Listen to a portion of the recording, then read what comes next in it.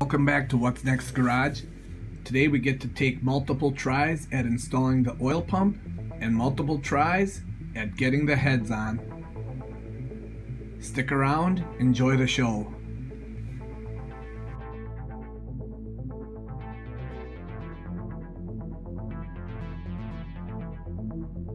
One of these has two little notches in there. I don't know what that's for. Well, there's a key right there. It's kind of funny how I did have it on correctly the first time and even verified with the mirror, but decided to pull it off again. The problem is that gerotor type pump inside there has to have all of the elements lined up. And if they're not lined up, well, it won't go in. And here's a perfect example of it not going in, no matter how I rotate it.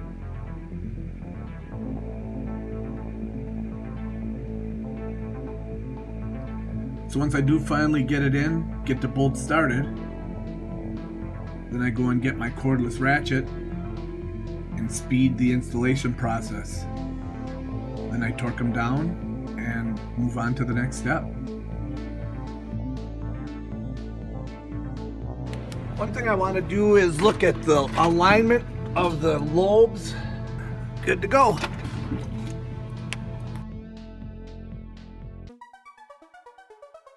They have a flat, so there's flats on it, and there's two flats on the lifter. So we're just gonna take the flats and do what everybody says. Line the flats up, because it won't go any other way, and put them in. Once you get the hang of it, installing the lifters into the lifters baskets is very routine and very simple work. The problem is trying not to break the mason jar full of oil.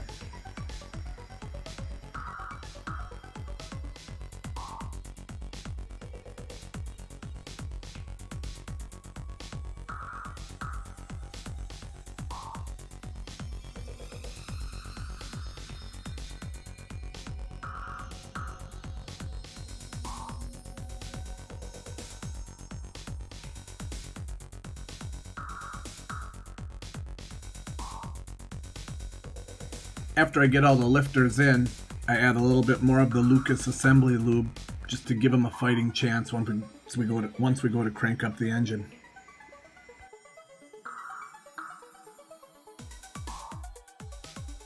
Installing the lifters and the lifter basket assemblies are pretty easy. Just kind of line them up and then wiggle them back and forth, and they will slowly drop right in. No need to force anything at all.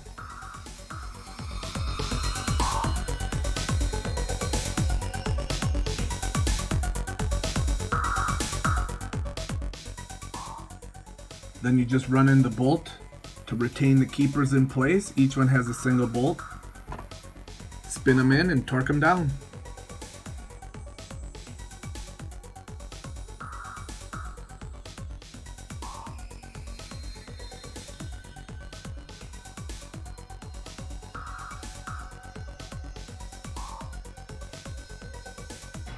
Also on this head, I need to take off that sensor. That's what happens when you don't take the spark plugs out. And you can see there's a little bit of a chunk of hangers on there. For the most part, they're pretty clean, but I'm gonna get a pick and then we'll get that scraped out of there.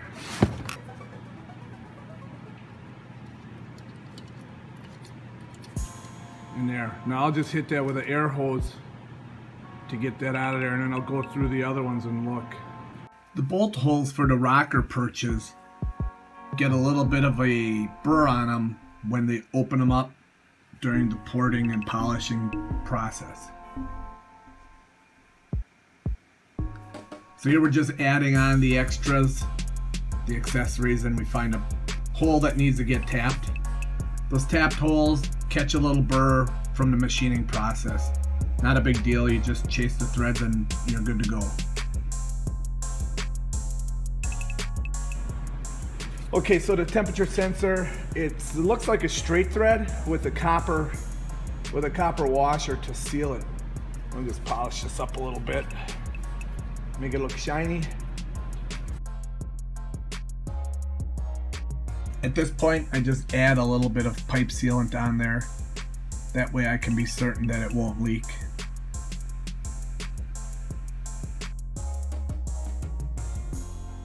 One last thing I want to verify is there's a YouTuber out there that did this and actually got sent the wrong head. So the valves were actually hitting the cylinder deck or the block deck.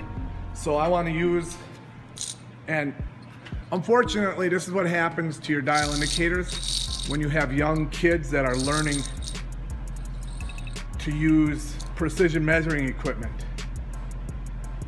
So, and now I have to go to my Harbor Freight backup. So I'm just basically going across here and across here, and it's exactly the same. So I'm just going inside the valve chamber, measuring that, and then I'm coming back across, and it's the same. So we're good to go. Not that I had any doubts with the help that Late Model Throttle gave me in putting together this package for me, but it's just a verification step.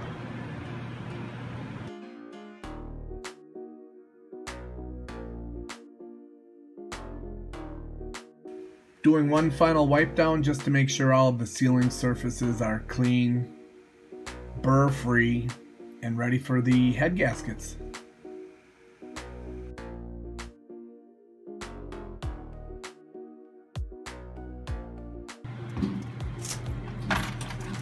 So the gaskets work on either side.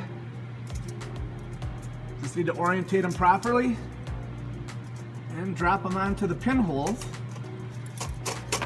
And that's that. Now we lay our head on there, and then hopefully I've got it on wrong. Look at that. Jeepers Christmas. There's the front. I had it on wrong. Wow, I need to pay attention. I was worried about that O2 sensor on this exhaust manifold, and I've got to push to the side. But always verify, double check, triple check, especially if you have a difficult time concentrating. I tend to double do things. It took me a couple stabs at the stupid timing chain to get that right. I don't want to take 2 tries at this.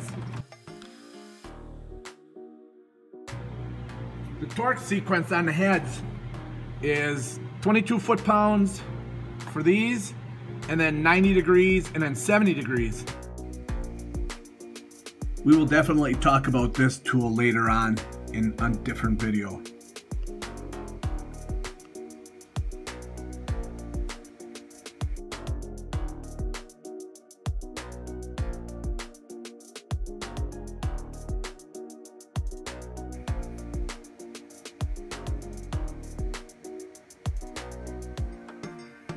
So, like everybody says, when you're going to torque these bolts down, you want to have engine oil on them. So I just put a little bit of engine oil on each one and prepared them for the torquing process.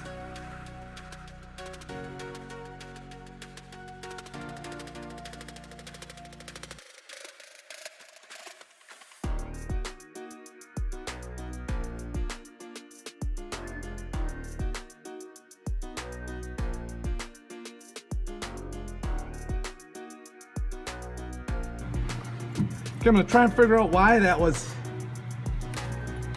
got so tight down there. Okay, it looks clear. Doesn't look like anything's out of control. I don't have an 11mm tap, so I ground a groove. I didn't mess with the front lead, so I know it's gonna be in there, and I just got that much. And I'll run it in really slow with this guy.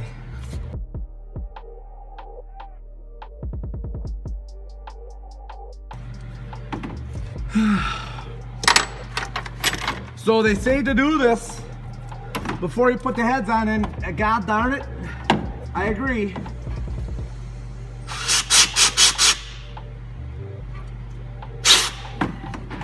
Like a numbskull, I always freaking gotta do things twice.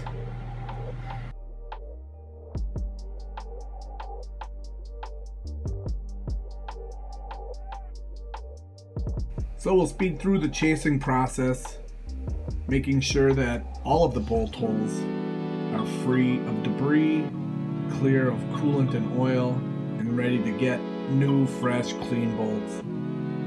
A little bit of oil will be applied when we do finally put the heads back on.